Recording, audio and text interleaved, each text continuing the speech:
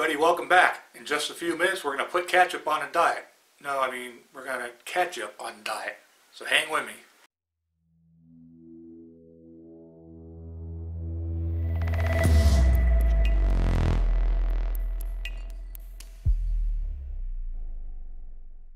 Okay, it's time to get back into our diet, so I'm going to go through this with no editing, so bear with me, all the mistakes. I think we left off where we were making the tuna fish, and if you want to, if you don't like tomatoes, my sister was telling me to take an apple, chop that up in small pieces, and put that in there instead of tomato. It tastes really good.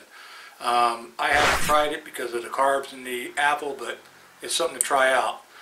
As I was telling you before, I went to the doctor. I did get some results in. My blood pressure is down, yay me. Probably about 15 points, which is good. Nothing miraculous, but it's down. Triglycerides and cholesterol are down a little bit. That's going to take a little bit more time. But the big crux of this is, in I think it was 14 weeks or somewhere right in there, I lost 38 pounds. And that's about 3.5 pounds a week, which is really good. Then I got off the diet for a while because I wanted to see if anything changed, either my weight or the triglycerides or the cholesterol or whatever. So, the last 10 weeks I haven't really done much. I've been eating all the foods I want to eat. I've been trying to keep them small.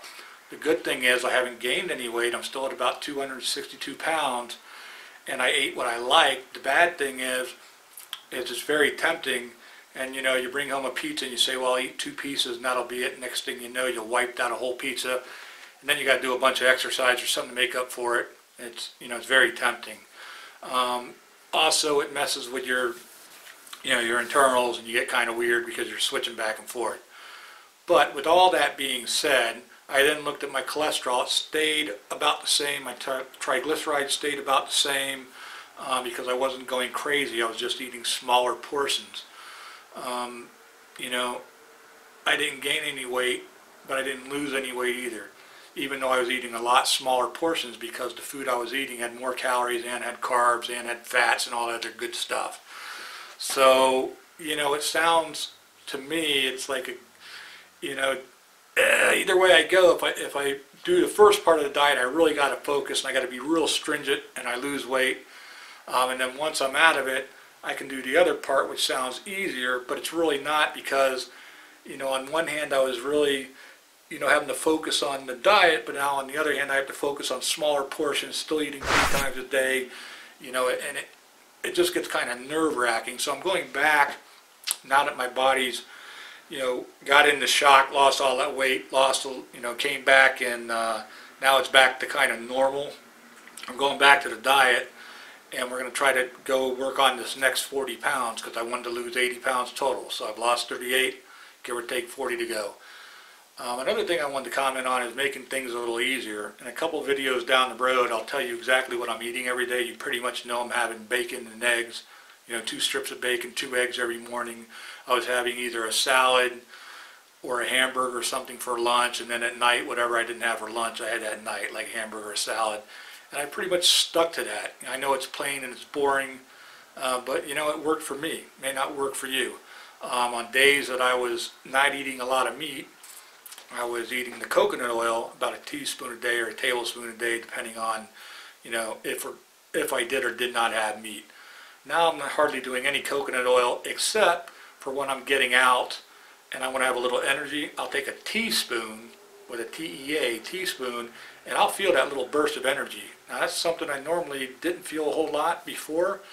I've lost some weight, the pressure's off my joints, and I can actually feel when I do a little caffeine now or eat some of that coconut oil fat, get that little boost of power.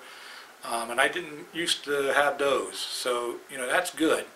Overall, my joints feel better. My clothes are obviously starting to get a little loose. I got the old turkey neck going, which is kind of good. Hopefully I got to work on the skin, but it's going okay, guys. So we'll get it going again. I wanted to mention another time saver that I'm doing is before with the vinegar and oil and all that. I'm mixing up batch by batch. Now if you take a 32-ounce jar of lemon juice and a 32-ounce jar of the apple cider vinegar, 2 quarts, and put that in a gallon jug, and then fill that the rest of the way, you know, you don't have to mix it up every time. Just fill that the rest of the way with water. So what I do now is, if I was first on my diet, that's 16 cups. So when I was doing it by the tablespoon, I'm not going to get into big math here, that quart of lemon juice and quart of vinegar cider would last about 28-30 days. If you mix it this way, you know, once you're on your diet, when you first start it, you know, to get everything going the first couple weeks, you'll want to drink like a half a cup in the morning and a half a cup, you know, at night. And that'll take up 16 cups in about 2 weeks. Once you get past 2 or 3 weeks, then knock that down to like a quarter cup in the morning and a quarter cup at dinner, you know, at night. And that'll, you don't have to mix it every day. So that's working out pretty good. So the 2 eggs, 2 bacon in the morning. I'll show you how to make a salad later. I didn't show you that yet, how I make mine, and there's different things. But, you know, that's for lunch or breakfast, and then I either have hamburger or sausage or something like that.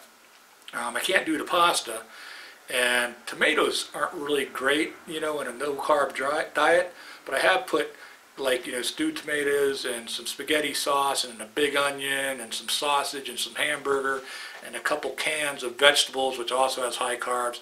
But I put all that in a big crock pot and let it mix up, and some powdered chili stuff, you know, to mix. And that actually, you know, I'll have a cup of that or 2 cups, and that'll last all week, just like when I make the big tuna salad or the big salad. So that's kind of a little variation in there. So we'll start eating 3 times a day, doing the, you know, the vinegar and oil again. You know, as far as the vinegar and oil goes, you know, I can't really say if it helps or doesn't help. It gets me into a routine, that's good. It does at night help me with some acid reflux. I don't have that. I used to wake up a couple times. That's gone. My joints obviously are better, but that's, I think, because of weight. And that numbing in my fingers and that little icy hot sensations I used to have, you know, that went away. Now, I don't know if that's because of the weight or the vinegar and oil, but when I got off of the diet, stopped doing the vinegar and oil, you know, that didn't change, and so the arthritic stuff didn't change or any of that. So I really don't know if the vinegar oil is working, but I know that the vinegar and oil is helping me with, like, digestion and acid reflux kind of stuff, and so I'm going to stay doing it. But I also, you know, I just know that when you get into a routine, your body gets used to that. So, you know, I'll do this for 6-8 weeks again, and then I'll stop and just do the maintenance kind of maintain thing, and then maybe get back to it, and we'll see how that works out. So, guys, I appreciate you hanging with me. Hey, everybody, I've got a couple quick announcements, so please watch this until the end. If I mentioned the product and said I put a link, that's down there in the description area. Just click on that little description bar, it'll pop open, and then you can hit the link. While you're down there, leave a comment. I may not be able to answer them, but some of my subs may. So it's always nice to leave a comment. And of course, I like you, you like me. You gotta leave the thumbs up and hit that. That's all right down there. In addition, if I was talking about a YouTube channel or a YouTuber or a video you may like, it's gonna pop up over here. If you're on a big screen TV, you may not see it, but you can click on that and go right to the YouTube channel or YouTuber that I was talking about. Of course, YouTube will then put a video up here for you to watch that'll probably be pretty entertaining. And once again, hit the subscribe button. Okay? I need your help, I need your support, and it all goes with subscribing and likes.